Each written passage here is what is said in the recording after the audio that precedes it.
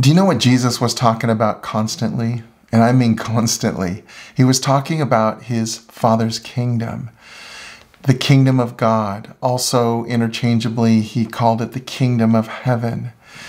Now, if this was such a big deal to Jesus and he wanted to tell us about it over and over again, don't you think that it ought to be a really big deal to us to grow in our awareness of God's kingdom?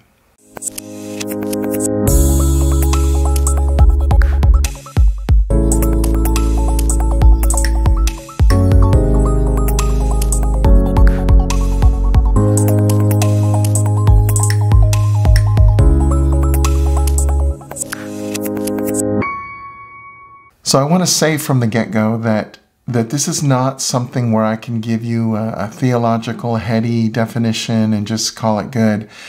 You know, there are definitions like that out there, but the kingdom of God is actually something you're going to progressively be more and more aware of as you grow in your relationship, your connection with God, and you are led by God's Spirit.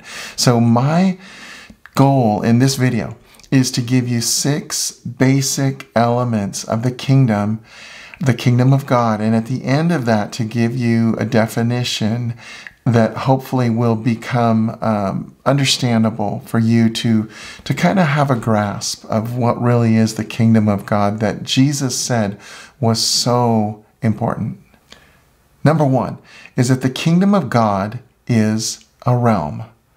That's not a word we use all that often, but thanks to a lot of movies out there, like The Lord of the Rings, we kind of understand what a different realm is about. There's realms that are different than our own world that we see. This is also true of God's kingdom.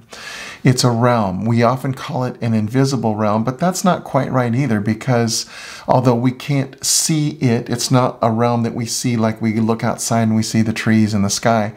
It is a realm that we can see the evidence of and know that it's real. I like to look at it this way. Think about your heart, your own heart. You don't see it. You know, you look in the mirror and you know where it is, but you're not seeing it, right? However, you can see the evidence of your heart beating because just like right now, I am alive, right? I am breathing. Things are moving because my heart is beating.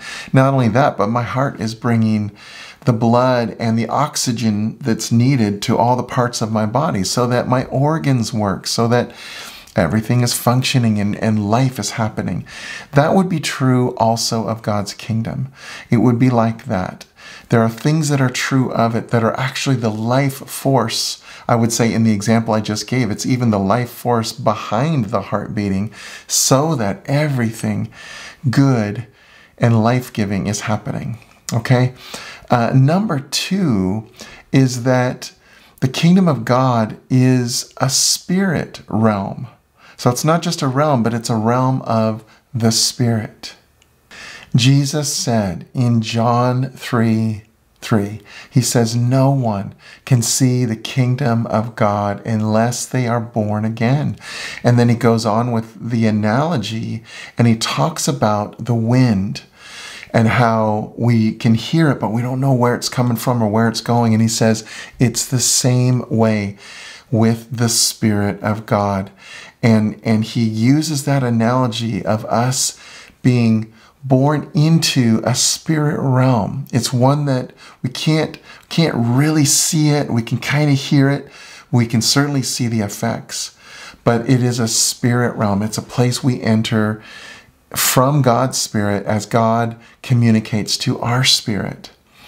Now, especially in the West, we have issues. We take issue with, the spirit realm. When we talk about that too much, we start getting a little nervous and saying, I don't know.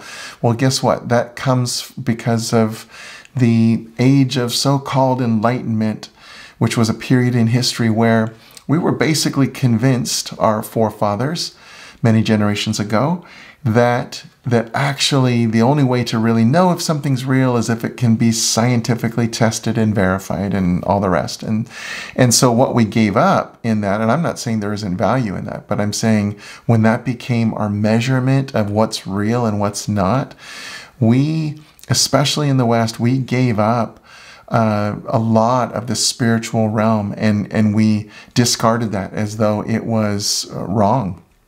When in actuality, we are spirit beings before anything.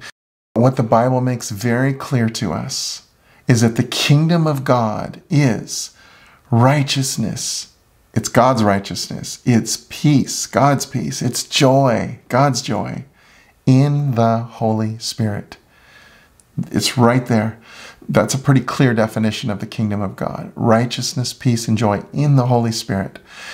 So that means, again, that it is a spirit realm, and we enter into it and we engage with it, spirit, God's spirit to our spirit. Now, that's something over time where we start to let God teach us how we operate by our spirit more than our intellect, though there is nothing evil about our intellect. It's also a part of a gift that God has given us. But we were meant, first of all, as spirit beings, and that's how we enter into the kingdom of God. Number 3 is that God is the king of this realm, of his kingdom realm. That means nobody else is going to be king but God. That's actually exceptionally good news. You might think, well, that sounds like manipulation. No, in God's kingdom, there's always a choice. He always invites you to be led by him as a benevolent, good, kind king. He never forces himself. God's kingdom is never about fear and manipulation. And what's so great about this is that the king of this kingdom, God, Yahweh, is also your very dear and loving Father. I mean, come on, it doesn't get any better than this. You have a king who's also your Father and who chooses through his kingdom to do all things for your benefit, for your good. That's just incredibly good news. Number 4 is that the kingdom of God is a realm that the Father freely gives to you. Jesus said this. He said, "Do not be afraid, little flock, for your Father has chosen gladly to give you the kingdom." You know what this means? It means this is not for a select few. This is for everybody. And if it's for everybody, that means it's for you. Okay, you are not excluded. So the Father freely gives his kingdom realm to all those who would love to partake and enter in and enjoy all of the benefits of this amazing kingdom realm. Number 5 is that the kingdom of God is already here. Jesus said things like this. He said, the kingdom of God is at hand. He meant right here, right now. Another place he says, the kingdom of God is in your midst. See, what he's saying is don't look for it over there and over here. He's like, it's all around us. It's within you. Also, don't wait. Don't think that you got to wait to learn about or experience the kingdom of God for someday. You know, when we think of heaven as in someday, when actuality, Jesus told us to pray right now for God's kingdom to come, for his will to be done on earth as it is in heaven. That shows you right there that the kingdom of God is also synonymous with what's going on in heaven.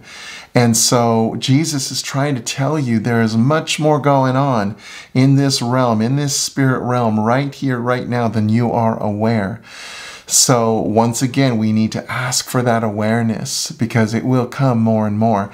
Another way of looking at this, the kingdom of God being right here, right now, is back in the day, I'm going to talk about encyclopedias, which really dates me. I'm not talking Wikipedia. I'm talking about an actual book of encyclopedia where you would look at the human body. And I remember it was just fascinating as a child because on the one white page, there would be like a skeletal outline of a human body.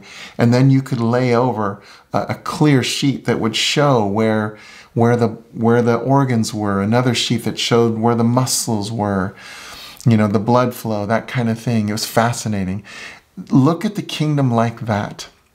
That it's, yes, our world and what we see is right here, but superimposed is God's kingdom world. And the more you're aware of it, the more that it's going to influence you in so many wonderful ways.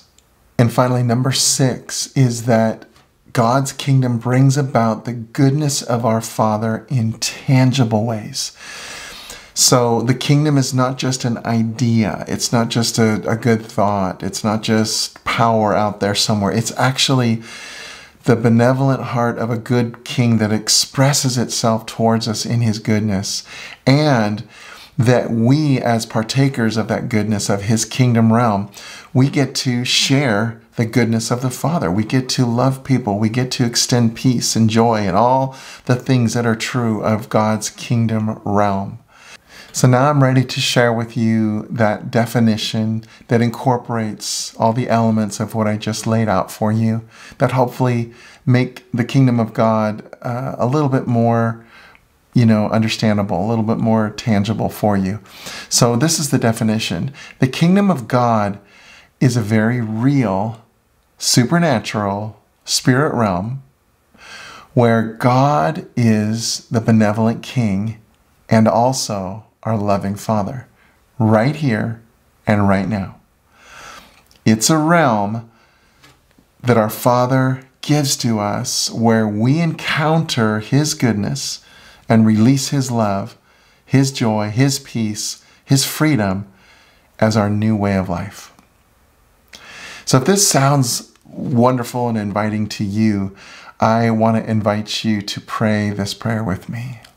Father, I believe that your kingdom realm is real. I want to follow you as my benevolent king who is only going to lead me to good places by your Spirit. Now, friends, a prayer like that will move the heart of God when it comes from your heart. And what I mean by that is you're not saying it simply because I told you to. It's actually something your heart wants. And God knows it. He knows what your heart wants. And so when you express something like that, I'm telling you, God's already answering it. You are going to be opened up more and more to the realms of God's kingdom that are so good and beneficial and helpful and life-giving and freeing for you. I've barely scratched the surface about the kingdom of God and all the things we could talk about the fullness of the kingdom. But if you would like to just drop in a few comments below what you think the kingdom of God is or what God has shown you about his kingdom, I'd love it.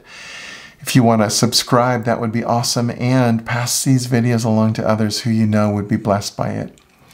So man, this is what I want to tell you is enjoy the fullness of the kingdom of God because it's right here, right now, and it's for you. Blessings.